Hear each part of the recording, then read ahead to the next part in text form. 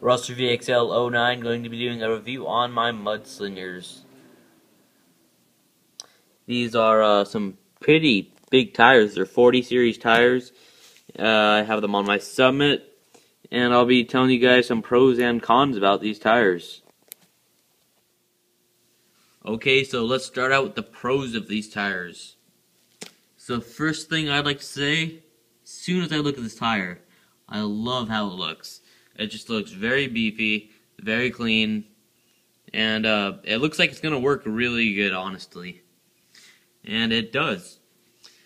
So other than looking good, it does perform good. The tread on it allows the mud, snow, dirt, it grabs into it and throws it out so it doesn't get stuck inside, which is a great design. Has side walls on it that come out a little bit to get extra grip, and those little details really do help all over it. Another pro of the Mudsling tires is a high quality rubber they put all around to make the tire. This isn't stock rubber like on the stock tires right there. I'll show you how thin this stuff is. I can pinch it, it's so thin. I mean, I'm not disagreeing with the stock tires. They're great if you're climbing. They grip into things, they grip into rocks, and allow you to get that extra grip. But if you're not just gonna rock crawl, they don't do as good a job as these mudslingers do. Another pro about these mudslingers is they have the strength to hold up their own weight. They don't wilt at all on the bottom when truck pressure is put on it, unlike the stock ones, which would really just go down. Yeah, these ones can hold themselves up. Okay, and the last pro I'm going to do for these tires is if you own a Summit and you're used to the stock tires like you can see over here, usually when you're in high, rolling down the road or whatever, they bloat out on you like crazy. And I find it very frustrating because water usually gets trapped in there if you ever go through water. They just bloat up and make your car very unstable while you're going down.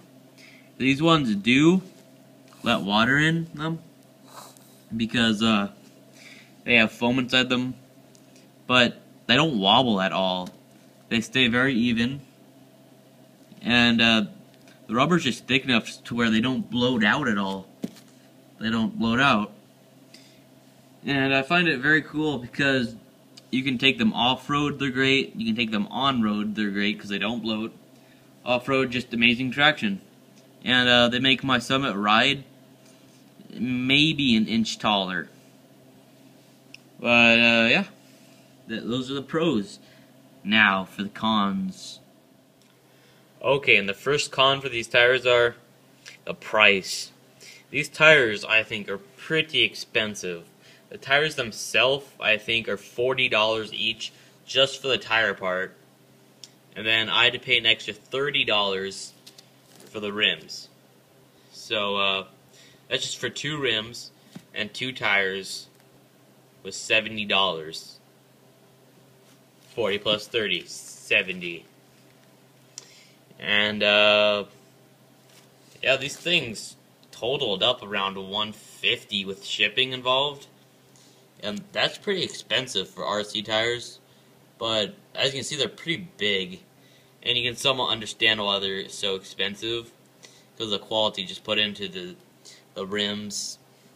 And yeah, these are real beadlock rims, but I'll get to that. These are also plastic rims, but unlike stock ones, they feel a lot more firm inside. There's no flex inside to it. It feels strong, and you feel confident when they're on your vehicle. So let's go to the next con. Con number 2 of these mudslingers. Okay, so second con is, if you watched my beadlock video on how to install beadlock tires, it took forever to install these beadlocks. You gotta put the rubber underneath this metal ring. You gotta put the screws in a certain order. You gotta tighten it down. And it just takes time, guys, especially if you got a small Allen wrench like I had at the time. And I don't know if you call it good or bad, but these rims are double-sided beadlock, which I guess they look pretty cool, but it just destroys your fingers if you have a small Allen wrench. And it takes quite a bit of time doing all 4 tires.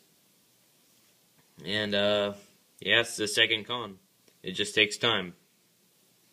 Okay, and here's somewhat of a size comparison of these tires. These are 2.2s on the Mini Revo, and yeah, these are the Mudslinger 40 series. They're almost the size of the whole car.